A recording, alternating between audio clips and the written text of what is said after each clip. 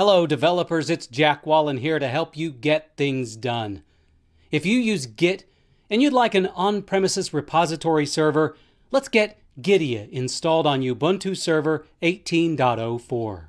Install Git with the command sudo apt-get install git-y.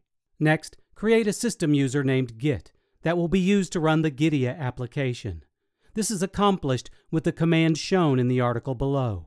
Download the latest version of Gitea with the command wget https://gitea.gitea/gitea-1.11.3/linux-amd64. Change the name of the downloaded binary with the command mv gitea-1.11.3/linux-amd64 space Gitea. Give the downloaded binary executable permissions with the command chmod ugo+x gitea. Move the Gitea binary into the user local bin directory with the command sudo mv gitea/user/local/bin. Next, we need to create a few directories and set the proper permissions with the following commands: sudo mkdir-p/var/lib/gitea/brace custom, data, indexers, public, log, brace. Sudo chown git /var/lib/gitea/brace data, indexers, log, brace.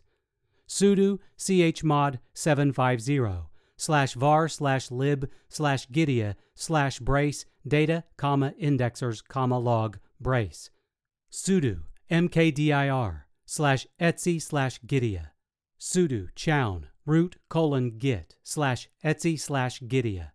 Sudo chmod 770/etc/gitea. Download the systemd unit file with the command sudo wget https://raw.github-content.com/go-gitea/master/contrib/systemd/gitea.service -p/etsy/systemd/system. Once that file has downloaded, you need to make one simple change. Open the file for editing with the command sudo nano/etsy/systemd/system/gitea.service. In that file, look for the line user equals git. Change that to user equals root. Save and close the file. Enable and start the service with the commands sudo systemctl daemon-reload, sudo systemctl enable --now gitea. Install the mariadb-server with the command sudo apt-get install mariadb-server-y. Create a database admin password and secure the server with the command sudo mysql_server_installation. Log into the database console with the command sudo mysql-u root-p. Create the database with the command create database gitea:. Grant the necessary permissions with the command grant all privileges on gitea.star to --gitea --at --localhost identified by --password where password is a strong unique password.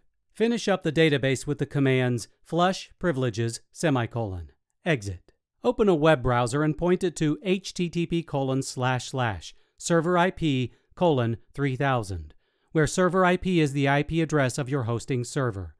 You should see the Gitea main page. Click Register and you'll be presented with the initial configuration page. Make sure to use the database details from the database you created above. Once you've filled everything out, click Install Gitea. When the installation completes, you'll be presented with the user registration page. If you want to learn more in the ways of everything tech, be sure to subscribe to our Tech Republic YouTube channel and watch more how-to videos at How to Make Tech Work.